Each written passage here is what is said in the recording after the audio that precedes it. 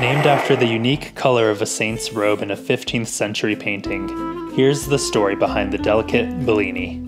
The Bellini was invented sometime between 1934 and 1948 by Giuseppe Cipriani, founder of Harry's Bar in Venice, Italy. He named the drink the Bellini because its unique pink color reminded him of the toga of a saint in a painting by 15th century Venetian artist Giovanni Bellini. This recipe calls for Prosecco, Torani peach syrup, and Torani mango syrup. Serve in a flute and garnish with a peach slice. Now you know the Bellini.